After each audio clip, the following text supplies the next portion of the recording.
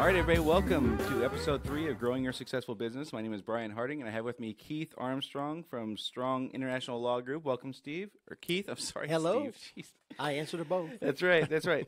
So first off, thanks, everybody, for listening. Thanks for all the feedback you've given me. I really appreciate it.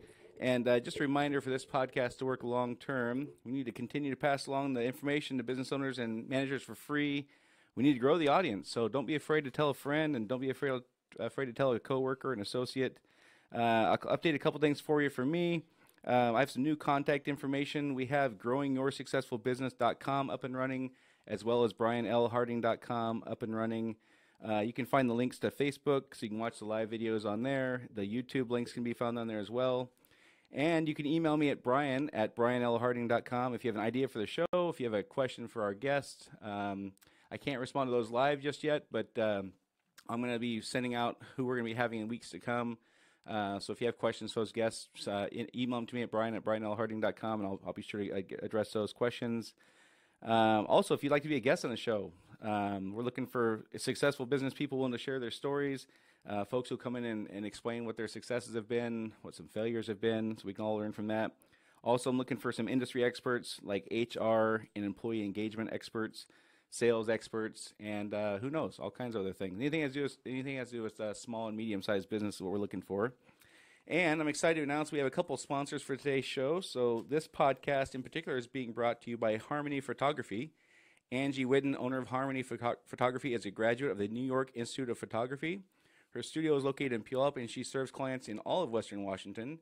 She specializes in weddings, boudoir, newborns, glamour shots, portraits, and I can tell you from personal experience, she does a hell of a job with fleet photos and headshots.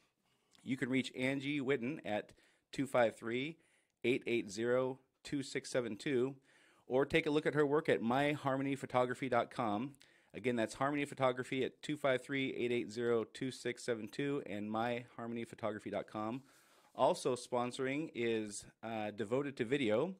Dion Baldwin with Devoted to Video works with business owners and professionals with little or no experience producing professional, impactful videos. These videos will promote your business and allow your potential clients to meet you and learn what you're all about before they ever even speak to you. As Dion would say, her style is not a wham-bam business transaction kind of style. She takes a personal interest in her clients and invests the necessary time to really craft the story her client is wanting to tell in their videos. You can find Dion and Devoted to Video on Facebook. Just search for Devoted to Video on Facebook there. Or go old school and pick up the phone and call her, 253-904-7450. Again, that's Devoted to Video at 253-904-7450 or via Facebook. So thanks a lot to those two groups for taking care of that for us. We really appreciate it. And now let's get to our guest, Keith Armstrong, not Steve. Keith, I'm not sure where that came from. I answer. I'll take it. It's a Monday. Perfect. So I'll tell you what I know about Keith. Besides being a sharp-dressed man, which I swear the ZZ Top song was probably written for you because every time I see you, you're always dressed to the nines, man. It's awesome. And you're a smooth-talking son of a gun also. Plus, you're a hell of a nice guy. I've never, ever seen you without a smile on your face, I don't think. And that's pretty remarkable considering your chosen profession, I would say. Well, beautiful wife, bills paid. Those things help. That's right. Plus, you're smart, and you don't take yourself too seriously, which is one of the reasons I wanted to have you on here, because it's hard to relate to folks who take themselves too seriously, especially in a scary profession like law. Oh, yeah. And I get the impression you like to win. Are you a competitive guy? I do like to win, but sometimes my losses are actually better. Really? Depends on if it's the best interest of the public. Gotcha. Because I've been a lawyer who's been working in government law where I protect the people. Sure. Sometimes I should have lost. Yeah. Sometimes I should have won. Right. Depends on which side of the law you're on. Gotcha. Okay. Well, we'll get to all that stuff. So, Strong International Law Group is an AVO top-rated lawyer for 2018, Global Leader Lawyers Business Services Firm of the Year 2017, Entertainment Lawyer of the Year in the USA 2017. So who's a good client for you? Small business who does not have a lawyer. Okay. Because everybody needs counsel, even me. Every now and then, you need counsel of somebody with some expertise, and you really need somebody to bounce some ideas off. And your best buddy may be good, but it may not be legal. Right. So you need somebody. You need a good accountant. You need a good insurance agent. You need a good lawyer. Right. Yeah, it's amazing. Just in conversations, over the years, people have with other business associates, and you bring up a problem, and somebody says, "Oh, you should try this," and you go, "Well, That sounds great, but it's not legal. You can't do that. Well, that so-and-so does it. Well, that's great that they do it, but that doesn't make it legal. Right. So before we get all the important legal stuff, recently you taught me a skill that you said would save my life. Do you remember that? And it wouldn't be fair for me to keep this life-saving skill to myself and not share with the listeners. So before we get to all the important legal stuff, would you please explain to me the life-saving skill you taught me? I believe was talking about having strong contracts. No, it was how to shake hands, man. Oh, that's so true. It would save your life. You told me in the right neighborhood it would save my life. So I'm assuming it's because I'm a short, pudgy white guy that this might be applicable in different kinds of neighborhoods. Is that right? This is applicable to all white guys and everybody non-black. Okay, all right. So, well, we got an audience watching, but for those of them who cannot watch, still they need this life-saving skill. So walk me through the life-saving handshake. Well, one of the things that you know about the black community, we are relationship-oriented. Okay. If you are cool, you have to demonstrate that. Gotcha. And here's how you do it. Show me your hand. All right, Gabe, so now for those of you listening, we're shaking hands, but we're doing like we're getting ready to arm wrestle. Right. And then you do part 2. You slide back and you do the fingertip grasp. That's right. And then you shake it a little bit. If you do anything else, you're a perpetrator, you're an imposter, you will not be cool. You need to get the hell out of Biloxi right now. Right? I'm just telling you, this shake, if you do this with a normal, everyday thing, you will save your life in a dark alley in Detroit. Gotcha. It works in Detroit. It works everywhere. In Compton. It works everywhere. Okay, because they'll know you're cool. Right. That's all everybody wants. Everybody wants to be cool. So I don't give out the appearance right from the get-go that I'm cool. I got to demonstrate that. You got to demonstrate. All right. Okay, well, that's good to know. Save your life. All right. So also, since we're both in industries, we're often the butt of a joke. At some point before we wrap up, I'm going to ask you for your favorite lawyer joke, but we'll get to that later on. So you and I first met in 2012, and our business was less than a year old. I think I reached out to you in February 2012, so we would have been about 10 months old. And I had a ton of questions. We were completely ill-prepared to even be in business in some ways. We did the legal Zoom startup, which we've since, of course, solved all those problems. But one of the things you said to me that has stuck with me for 7 years now, and I asked you about it when we first kind of reacquainted several months ago. You told me something that just really stuck with me, like I said, and it was you need to approach every transaction from a position of strength. Yes. What does that mean? Well, you want to have confidence in what you're doing. And when you're prepared to engage in business, it's not just saying, I want to sell you this service for a fee, that I want to give you I want to give you a service that's going to be fair and you're going to feel good about it. But if you don't have your contracts correct, if you don't have your approach correct, if you don't have your service correct, you may make a severe mistake with that customer. So you need to be prepared to treat the customer to provide the proper service for the proper price and give proper response. Right. Okay. So how can both parties in a transaction have a position of strength? One, you've got a good product. Crappy products creates violence. Right. You do not want a crappy product. All right. Those are the persons that come and throw bricks in your window after you provide the service. Sure. You don't want crappy service. You want a good product and good service. It keeps people happy about you and spreading good positive. The negative stuff just creates more havoc in your world. Right. That makes sense. My guess is because the law is scary and lawyers are expensive, people are very reactionary when it comes to the law and getting attorneys involved and things like that in any given situation. They're probably more likely to do that than be proactive and think, hey, 6 months from now I'm going to need this, or 18 months from now I'm going to need this. Even though those things are fairly predictable, you're going to need operating agreements, you're going to need contracts, you're going to need to resolve. You're going to make mistakes. In our world, in the plumbing world, one of the reasons I first met you was we had a failure in a crawl space, and we flooded a guy's crawl space. And it cost $1,400 in damage or something like that, I think. Those things are going to happen in life. And it seems to me that people just assume that that's not going to happen to them. They're special somehow, and they're not prepared. And so when they get somebody involved like yourself, it's oftentimes too late. So, and they say things like, what's worked for us so far, what we're doing has worked for us so far, or, this always works. Well, things always work in any world until they don't. And then you're in deep water, right?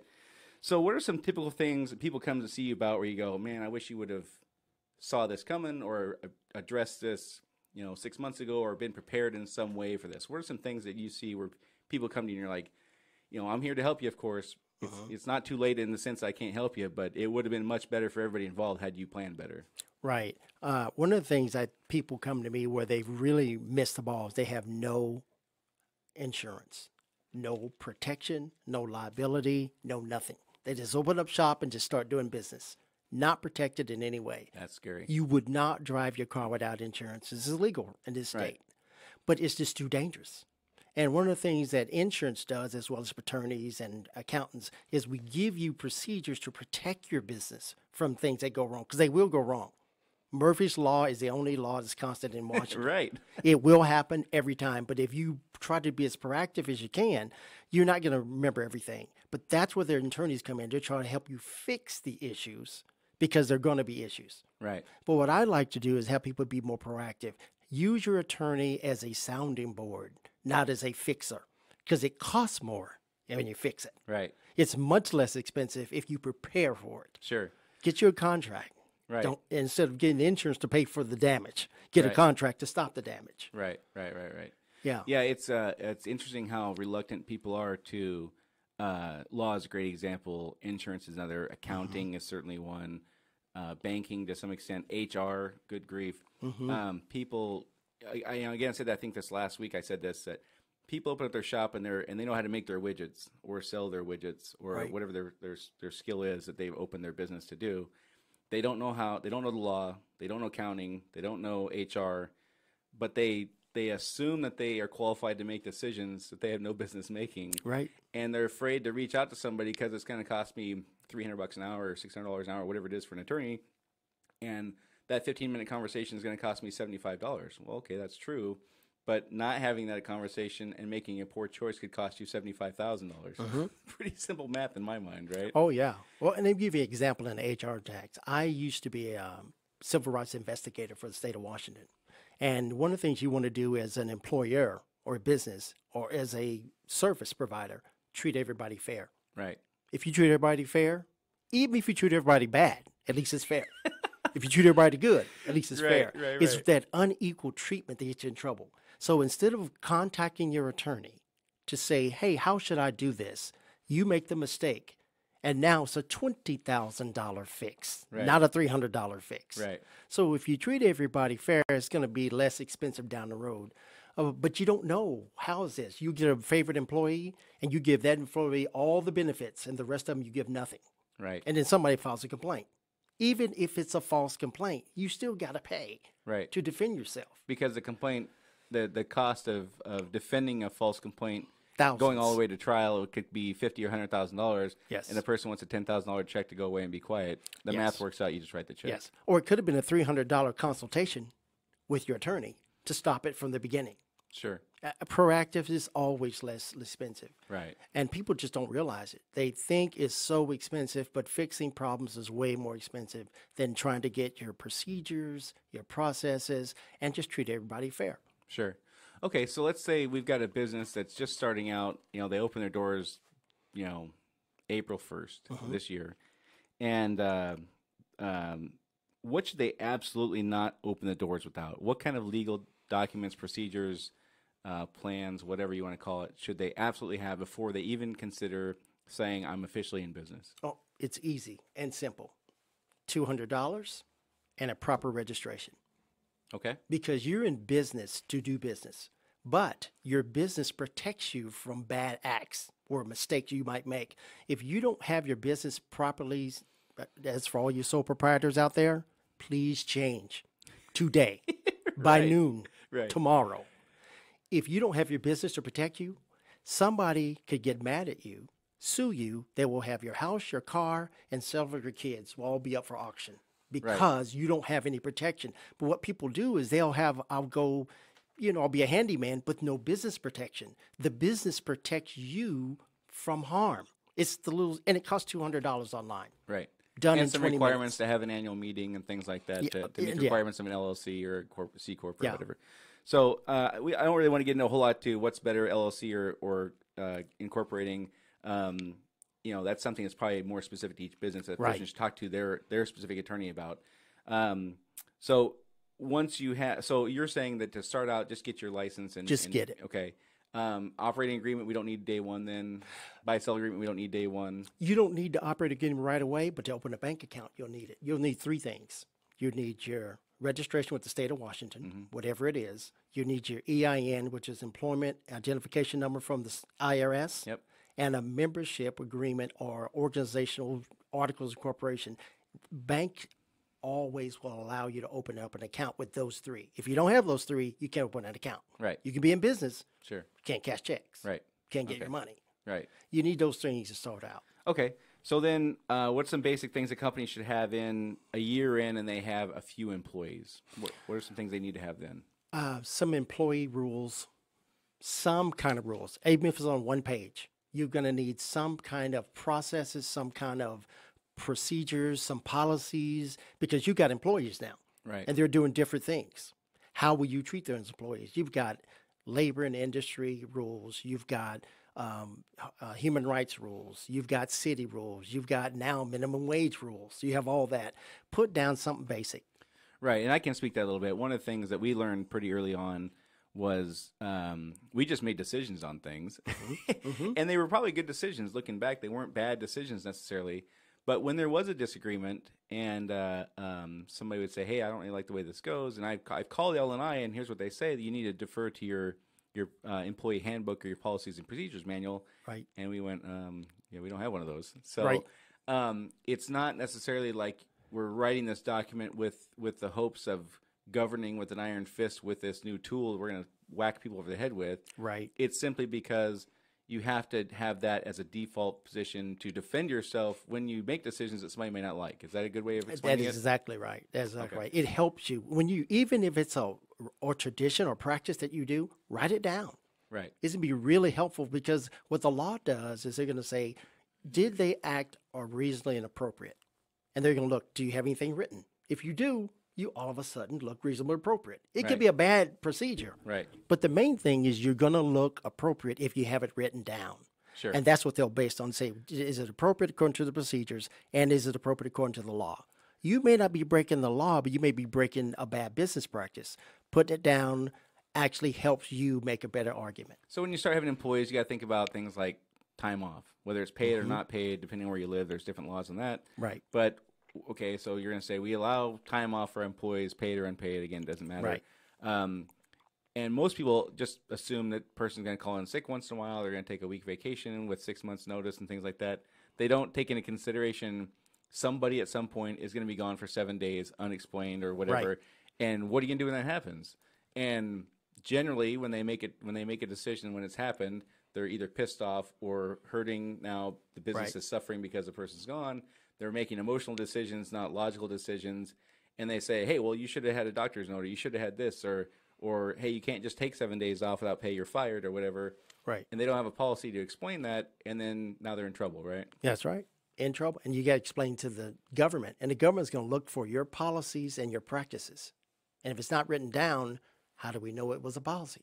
Right. And how would you give the employee notice when you don't have anything to warn them about? Right. Because the law wants you to have notice, and then you can actually punish somebody for something. Sure. You can actually have a reaction if you give them notice. But if it's in your head and not in theirs, you've never told them, they never known, how can you hold it against them? In the spirit of fairness, I think employers have an obligation to let employees know what I mean. Sure, the law requires it, but just in the spirit of being a good person and a good company to work for, I think it's important to let people know, here's what the expectation is. Yes, you have paid time off. It's fair. Here's how we expect you to use it, and if you deviate from this, we're gonna have a problem with that. Right. But full disclosure. And again, when you start having employees, especially, but even before you have employees, it's difficult for most people who are focusing on how to make the newest, best widget to think about all the different variables and scenarios that can come up and all kinds of things.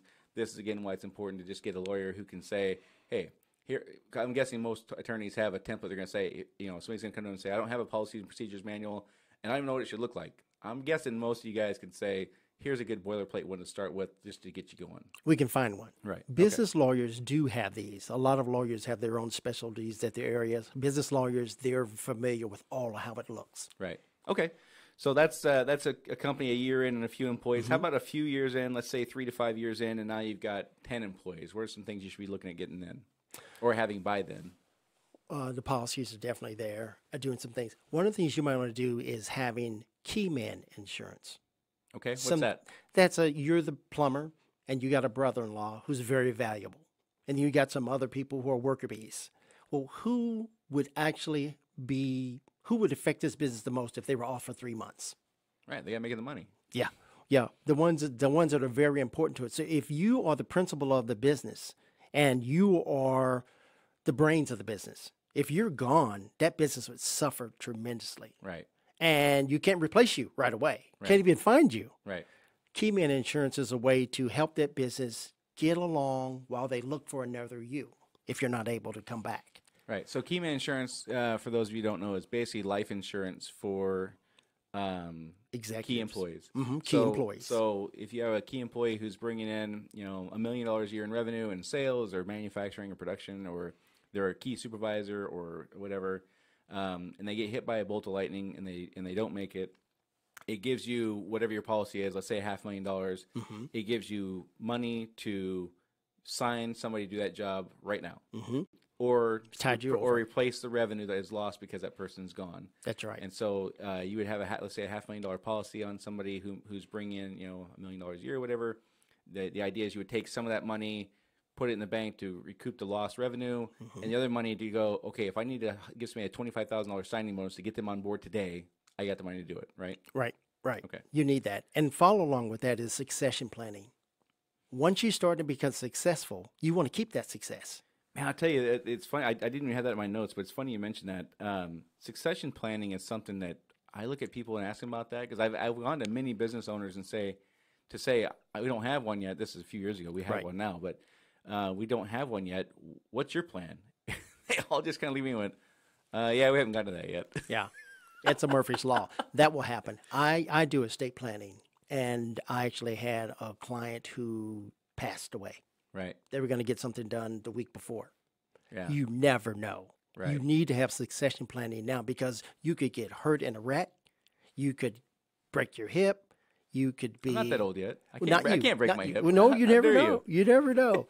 You don't ever know what's going to happen to you, and you need to have a plan in place in case you're not there, or a plan in place in case the key employee is not there, or say they make part of your business illegal. Right. I found a business that made almost $500 million worth of industry, and Google shifted policies, and that business is no longer viable. Wow. $500 million. Holy smokes. They didn't plan for succession, and so half their business is gone. They've got to start something new. Right. So even for those people out there who are invincible and can avoid lightning strikes at all times, succession plans are good, because at some point you may want to retire. I think, again, most folks probably start a business and just, if they can survive the 5-year rule. First, it's a 2-year rule. 80% of businesses fail in the first 2 years. And then I remember when we hit 2 years, and hey, we hit 2 years, and everybody's like, yeah, well, the real number is 5 years. Yeah. We hit 5 years, yay, and everybody's, the real number is 10 years. Yeah. And so I think most folks are just focusing on that first couple of years, and they don't think long term. But what are you going to do when you're 70? Are you still going to be making your widgets and selling your widgets, or do you want to retire, or do you want to transfer ownership to somebody so you can work part time at least and still get medical benefits and a free car, or whatever perks you might get as being a business owner, but not the majority business owner? And the notion that you're just going to find somebody who's going to walk up and say, "Hey, I want to buy a widget manufacturer. Here's $7 million," and that's not likely to happen in most cases, right? Doesn't happen. You want to have a plan, and you make the succession plan. Determine how you're going to exit the business. Right. What if you get a partner who's dishonest, wants to steal half your money? Right. What's your plan? You can't just say, prosecutor, go sue them. You've lost $500,000. You've got to have a plan to succeed where you are and where they are, because things happen all the time. Sure. Yeah. Okay. So we covered kind of the basics of that kind of stuff. Let's talk about partnerships a little bit. So whenever I tell people I have multiple partners, in the beginning I had 2 partners. There was 3 of us. Now there's 4 of us. People always looked at me like I had antennas in my head. Said, how could you possibly make that work with 3 people and now 4? And I don't know if we're just lucky or if we're all just really good. I don't know what the deal is. But so tell people what makes a good partnership. Obviously, you mentioned honesty and integrity. Those are a couple things. But what if I'm looking for a succession plan? I'm looking to I'm 40 or 50 years old, and I want to retire when I'm 60 or 70. I got plenty of time to plan, but what am I looking for to craft a succession plan and a partnership? Right. One of the things you want to think about are the partners that you have. What do they bring to the table? You may have 4 aspects of your business, and your partners bring 2. You may want to add to that. Right. You want to think about, how do you want to live your life? Do you want to live your life working all day and all night? You want to work part-time? Do you want to do 75% of the time? And once you've got the right partners, you can actually take time off and the business still goes. Or they can take time off and the business still goes. Sure. But if you have a team that works together, even if they have different skills, that's the key to partnerships. It's kind of like being married, but it's different because you're a team who are working to put your part of the business so that it goes smoothly and put their part. So everybody's working together to make the thing run smoothly. And that's what you want for a partnership, because one of the downfalls of partnerships, what happens to me affects all of you. That's the difference between partnerships. And a lot of people do not do partnerships because of that. They do corporations. Right. They do sole proprietorships. They don't want to have my actions affect you. But in a partnership, it affects each other. So you want to have a good synergy with your team because everybody's in it together. It's not no Lone Ranger stuff here. You got to work as a team. And similar to the employee handbook and the policies and procedures manual, an operating agreement is just basically a set of rules for partners to work within. Correct. Again, it's just documentation to fall back on. If something bad happens, somebody does something or whatever, now you have your set of guidelines that we said this is how we're going to operate. Here's how you deviated from it. Now we have something to go off of versus it was a handshake deal in 1978 and now you violated that and here we are. Right. And you can always change your policies and update them. Right. There's always a way to do Probably once a year you want to look at that? Most people use it every couple of years. Couple of years? Okay. Yeah. Depends on how fast you grow. The faster you grow, the more you got to change. Right. So looking for succession planning, partnerships, all that stuff, is it in your opinion better to bring somebody up internally, or is it better to bring somebody in from outside? Internally is always a good idea because they know what's going on. Right. But sometimes externally is the key to making you go to the next level, because they'll have a set of skills that you don't know and don't have, and neither do any of your employees, but it's going to help you go to another level. Sometimes it's a diversity of thinking. Sure. There are some people who got some brilliant marketing ideas. They can't do the paperwork, but they're great for the marketing. Right. They come in there, your business just shoots up to the top. You take care of the paperwork, they take care of marketing. Now you're going to another level, and they never knew anything about your business. Sure. Okay. So let's talk about buy-sell agreements for a minute. So buy-sell agreements are just that if somebody wants to buy the business, sell the business, becomes disabled, gets hit by that bolt of lightning. It explains what happens to their share of the business. Is the family inherited? The family not inherited? All that kind of stuff. Again, the key man insurance you talked about there very important. would cover those situations where you want, if a partner were to pass away, you could just cash out their estate and they're out. Yeah. They're done. That way, you don't have that person's spouse now as your partner. That is the issue. That I can't imagine that's very successful in many cases. Just bring somebody who has not a lot of knowledge about the business and the timing and that kind of life event happening would certainly not start things off on the right foot, I wouldn't think. Question for you: so if my partner is my spouse, do I still need an operating agreement and a buy-sell agreement? Yes, you do. Why is that? Well, because we're a community property state, half of what you have is your spouse's, whether they know it or understand it. It's theirs. And that means all of your partners, half of yours is theirs also. And you want to have this information in your buy and sell agreement, in your succession plan, because as you just pointed out, I have a clear example of a small business with 3 partners and 3 spouses. One of the spouses is not a very pleasant person. This is not our business, by the way. No, right? not yours. Okay. It's not a pleasant person. And they're worried that if something happened to that person, the spouse would actually come in. Right. Knows nothing about the business, don't even care about the business. Just wants to hammer a paycheck. That's all they want to do. Yeah. And the succession plan says, if this happens to you, this partner, here's how we're going to handle it. You want to have that written down because the spouse is going to get a lawyer. Right. And they're going to come raid the pantry. Right. So one of the things I think that happens in these situations and just in life in general is these are not pleasant conversations to have. So people avoid them And they use the excuse probably that the lawyer's going to be expensive and we'll get to it next week or next month or next year. And really, they're just kicking the can down the road to avoid having this unpleasant conversation about, hey, if you get hit by a bus, I don't want to deal with your spouse. Sorry, I love you, brother, but this isn't something I want to do with the rest of my life. That's not going to be a very fun conversation, so let's just avoid it. The thing actually happens, the bolt of lightning actually strikes, and now you're stuck with this partner you didn't want, all because you didn't want to have this uncomfortable conversation. Right. Is that kind of the crux of most legal problems? That's the part. That's just the start of your problems. Right. Okay. Or say that spouse becomes alcoholic. Right. They're one third of the business, and they can't even stay sober. Right. What do you do? What do you do?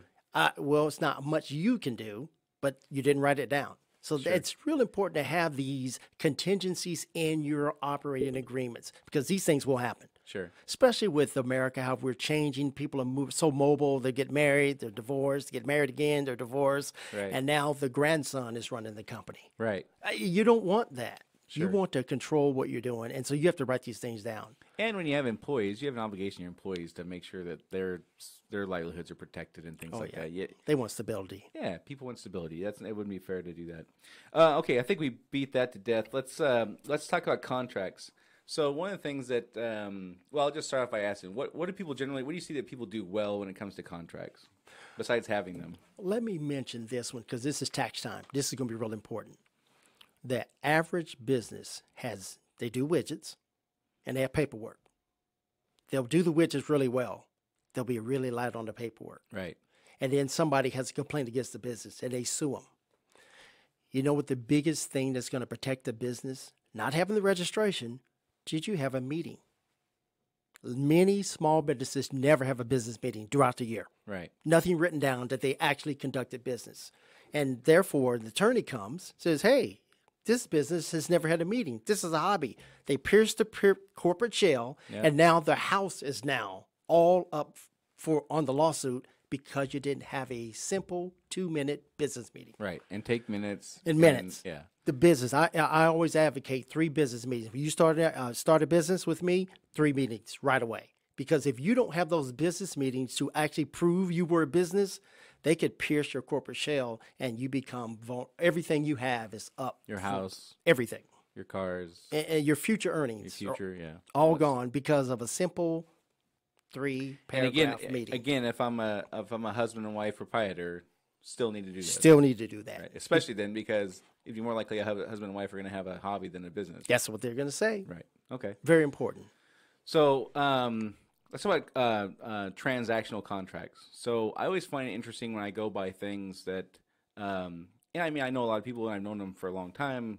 I do a lot of handshake kind of things, but I always find it odd and scary when people I don't know very well, we just do handshake deals. Now, it's fine with me in most cases. I mean, I wouldn't allow that to happen if I wasn't comfortable with it.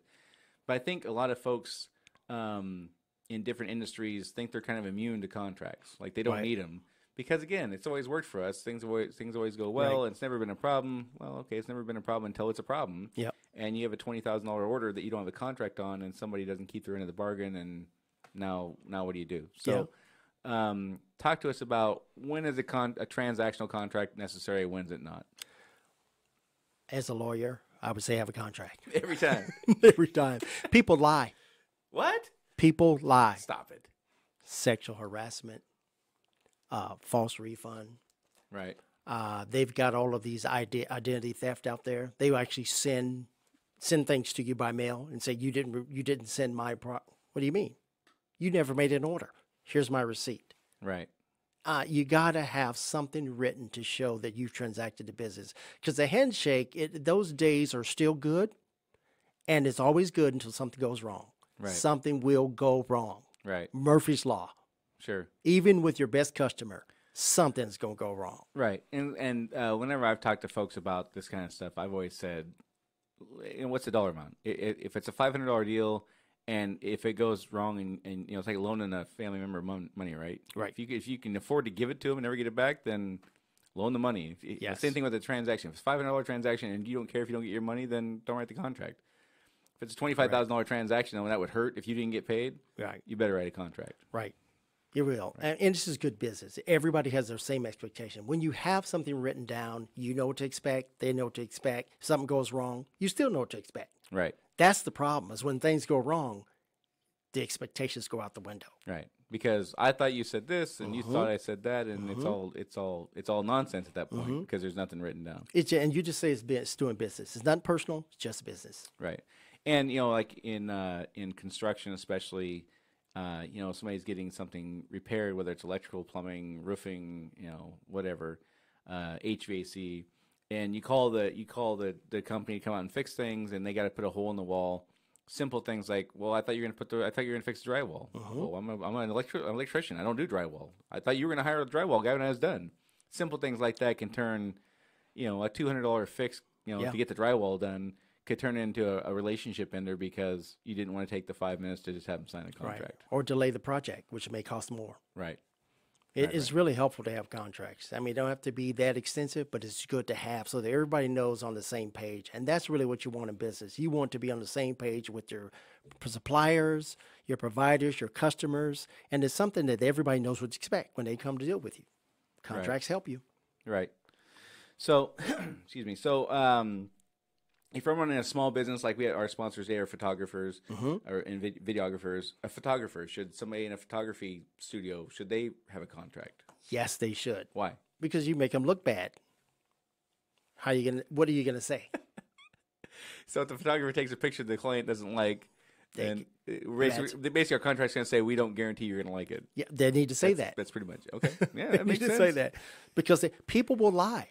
Right. Before I came to the studio, I just got a fax from a potential client where someone lied on them. Yeah. I'm just straight up lying. They made up something. Wasn't even in the state.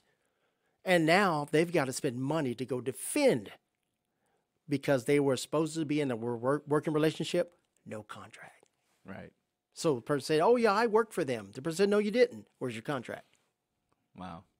Even volunteers. Volunteer contract. Everybody knows what to expect. Sure. And again, it's for me, it always goes back to people not wanting to have the uncomfortable conversation up front. Here's all the things you're not going to like when I'm done. Who wants to have that conversation, right? We hate that. But that's the fact of life. I'm gonna do X, and you're gonna expect Y, and here's the difference. And here I'm telling you up front, I'm not gonna do this. I'm not gonna do this. I'm not gonna do this. I hope you get it done by a great professional. That's not in my wheelhouse. It's not something I can take care of. Right. I think a lot of folks would just rather hope that the person buying assumes correctly that this isn't something they take care of, and everybody's going to end up happy. Right. And that probably doesn't happen as often as they would like. It happens a lot in America. That's why we're used to it. We're used to good relations. We're used to people keeping the word. We're used to people being honest. But there's just a few who are not. Right. And those are growing. Right. Used to be everybody was honest, but a few bad apples. Those few bad apples are now 10 or 12. Sure. It's just getting worse and worse. So give me some examples of just other than contractual stuff and partnerships and stuff. Just give me some examples of things that people have come to you and it's just a mess when you get it. Yeah, and you may or may not have been able to fix it, but you get it and it's like, man, you did this and that was just dumb. And you followed up with this and that was just stupid. And you did this and that should have happened 6 months ago. What are some things that patterns of things or specific examples of things you see people and you're like, man, what were you thinking? Well, let me go. Since taxes time is on my mind right now, I had a client who never had a meeting on his business. Right. Been in business 12 years, never had a meeting. And now his accountant is looking for all of his paperwork so that they can file taxes. Right. He had to actually go and the lucky thing for him is that client met with me several times during the year, and I documented it. Sure. He actually can validate he had a meeting. But do you know he's got to pay over $50,000 in taxes because he could prove that he had meetings? $50,000 in taxes. So not documenting a meeting was going every quarter or whatever cost him $50,000. Wow. And I saved him because I happened to be the person he was meeting with. Wow. I said, did you write these meetings down? No. I said, you're in business. You got to have meetings. All businesses have meetings. Yeah, but I'm a sole proprietor. No, you still have meetings, even if it's just you. You meeting with your accountant, meet with your tax attorney. It's all kinds of stuff. $50,000 was saved him just by having meetings. Wow. One paragraph. Sole proprietors still need to document meetings, even if they're talking to themselves or talking to attorneys or what. Okay. Well, yeah, can't believe it. That happened last year. Wow. $50,000. So just as that simple. That's Here's great another one. Self-help legal business. I had a client in Pierce County, went to court on his own. He had a business. What he did not know, and was surprising to me, is if you are a business in the state of Washington, you cannot go to court and defend yourself. Wow. Not allowed in court. So what he did is he grabbed on the internet somebody's legal brief. He grabbed somebody else's name, put them together, and went to court. And they told him, you are not allowed to come. You have to hire an attorney. Right. So he hired me. I couldn't fix it. Wow. He grabbed somebody from Linwood. It wasn't even his attorney. They had never heard of him before. Right. He grabbed somebody's brief that wasn't his. It just sounded good. Yeah. And I was supposed to, I couldn't fix it. Right. I fixed 11 problems that I found in his case. But the one problem I couldn't fix was that one where he went to court and represented himself using somebody else's And credentials. he was dishonest in the process by stealing somebody else's Yes, stuff. exactly. Some of the attorneys. 2 attorneys. That's ballsy to steal an attorney's stuff. Well, I was pretty happy that I fixed 11 separate problems. Right. But I lost the whole case because of that one that he screwed up. Yeah. Do not represent yourself in court. Right. First of all, you can't. Yeah. Second, the court will throw you out. Yeah. Third, I hope I can fix it. Yeah. And what's the saying? A counselor has himself for a client, has a fool for a client, or something like that? Yeah, yeah. Yes. What else you got? What other blunders have people made? Always have an emergency plan. If you don't have an emergency plan in your place of business, you need something. There's always like Mount Rainier blows, kind of Mount emergency, Rainier blows, electrical power goes out. How about this one? It's the ransomware on your internet. Right. Hospitals are doing this right now. Somebody will come and do ransomware and say, all of your patient records, if you don't give us $50,000 in digital currency, we won't. They have to do it. Right. Because they can't get them back. Right. You got to prepare for that. Simple software less than $100 can protect you from ransomware. You got to protect these things before they happen, because after they happen, it may take $25,000 just to try to decrypt all of your documents, which is privacy information for your clients. Sure. And then you got to tell all of them that all of your stuff is on the internet right now. And you pay the person $25,000 and you just take their word that they're going to go ahead and give it back to you. Yeah. Okay, good luck with that. Yeah. Digital is really critical right now. There's a lot of law firms gearing up to protect people, but it's too late at that point. Right. Because most of the lawyers are not that digitally. I mean, a lot of people know digital. Some people don't. It's when those sophisticated identity theft companies come. Oh, it's tough. It's tough. Right. So when you say prepare for an emergency, like a natural disaster, yes. Mount Rainier blows, or whatever, there's a major earthquake, let's say, and people just can't get to work. What is the good thing for employers or just people, sole proprietors or whoever? What is that plan supposed to look like? Well, when you have it can be very simple. It just, if we are not able to open, here's our process. If we're not able to physically open our doors, what do you do? What do they do? How do you continue business? The employee. Gotcha. And it's something you set up so that everybody has on the same page, because some things will happen. We'll have a flood. Think about all the floods that's been happening all throughout America. What happened to those businesses? Some of them, nothing. They actually went under, and they're not going to come back because they didn't prepare for an emergency, which is happening every day now. Right. I mean, crazy weather. Here in Western Washington, a few months ago, we just had massive snowstorm, which we're not. We don't get snow that often, so we're not really prepared for it. So many businesses were closed down for a couple days to a couple, I don't know, 2 weeks, maybe a week though. And they just, what you're saying is notify your employees. Here's what's going to happen in the event something like this happens. Here's what we expect from you, the employee. Right. As the employer, we expect you to check in every once in a while, or whatever your expectations are. Right. What about do we need to share that plan with our customers, or is this just an internal thing? Internal. Okay. It's internal. Gotcha. Because what you're trying to do is provide services to the outside public. When you are not able to perform, how does that happen? What if you have a shooter on scene? Right. What happens? Is there an emergency button? Is there a safety button? What if you have some crazed person come in and wants to shoot up the place? Right. What do you do? And the reason why I think this is important, I used to be an assistant attorney general for the state of Washington. And this was not my job, But because I had some customer skills, we actually had some shooter situations, emergency WSP called, state patrol called. Wow. This guy is going to endanger the the attorney general's office. They didn't know who to call, so they called an attorney general. Well, I happened to be the one answering the phone. Right. I had to go talk this guy down from a dangerous situation. And I thought, what's our process for this? Calling an attorney general, a lawyer, is not going to help you when somebody's got a gun. Right. Well, that 5 times in 20 years that happened. Wow. It was crazy. That is 4 of the crazy. times I was unlucky enough to be at the phone. Yeah. So I actually had to deal with it. One guy had a computer. He was so mad about Best Buy or some kind of computer store. He was so upset. He went to the Attorney General's office, and he was actually trying to hit someone with the computer. Gotcha. So they had WSP at gunpoint trying to keep this guy from beating up on state employees. And I had to talk him down. I'm thinking, we needed a process for this. Right.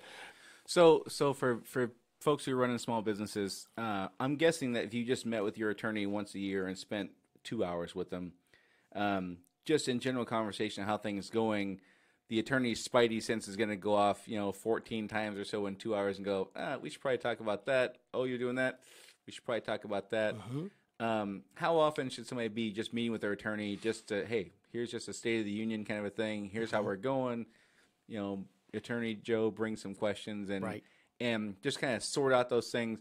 Nobody is going to think about be prepared for an active shooter coming into place, probably, unless you run a Walgreens and corporate's told you to. That's right. That's right. I imagine that those kind of things aren't things that pop in people's minds, generally speaking. So how often should folks just meet with their attorney just to run through things? I would say periodically, maybe not quarterly, but just periodically, 2 or 3 times a year. You need to just touch base with your attorney because things will change. You'll want to expand. You want to do some things. And I would talk with them because there may be a better way to do it than what you're thinking of. Right. Because you're thinking about the best widgets. But the attorney's also thinking about the best widgets in this state law and the regulations. Oh, how to protect you. They just changed that regulations. You probably weren't aware of that. There's a lot of things you might want to do differently if you knew what the legal ramifications are going to be. Sure. And And that's one thing that the government does not do a significantly good job at They do notifying people of law changes. They do not. Law passes in March or April. It may go into effect July 1st. It may go into effect September 1st, January 1st next year. So laws are changing throughout the year. All the time. And nobody gets an email notification that says, hey, this law applying to you changed. It just doesn't work that way. So, yeah, I would suggest quarterly. Periodically. Yeah, quarterly, probably. Again, depending on how big your business is. Just to touch base. So let's wrap up with some home runs. So give me some success stories. What do people come to you with and you're like, man, this couldn't have went any better? Good job. Well, one is when they've come and they've got something in writing that they did. Right. They said, look, I have employees making a complaint.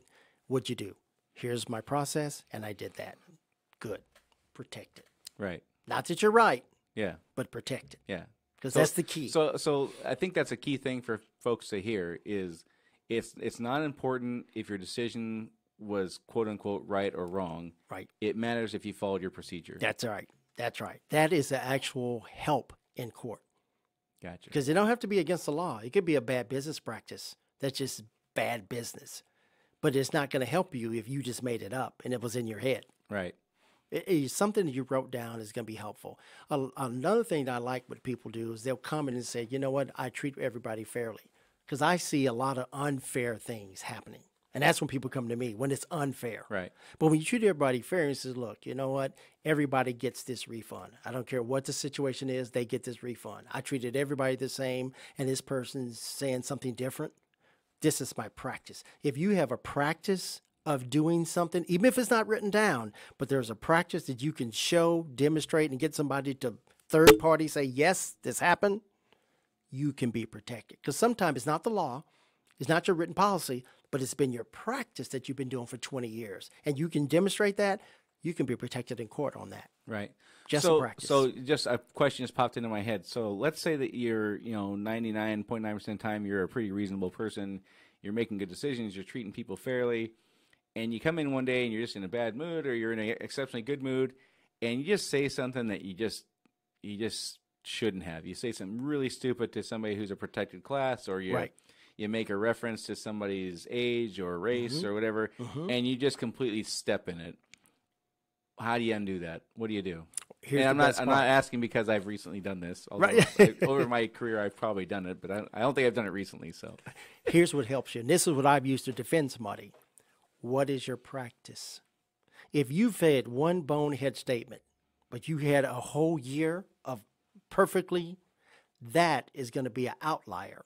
The court is not going to look at you as the bonehead person that made that statement. They'll look at you as this is a person who's been all year, 364 days a year, have been nice and cordial and protected, and they made this one bonehead. That is not going to actually be, because they're looking for practice of somebody being bad, right, or bad behavior, not one time. So your practice is actually your best defense is your practice. Right. How you are every day can protect you even against the law. So how is that going to work? There would be an investigation, I'm guessing. Somebody filed a complaint. They'd come in and interview other employees. And if the employees say, yeah, this Joe Schmo's a great guy, 90% of the time he said something stupid, I wish he wouldn't have said it, but I don't know what got into him that day. That's not how he operates. Is that how they make their decision? That's part of how they make their decision.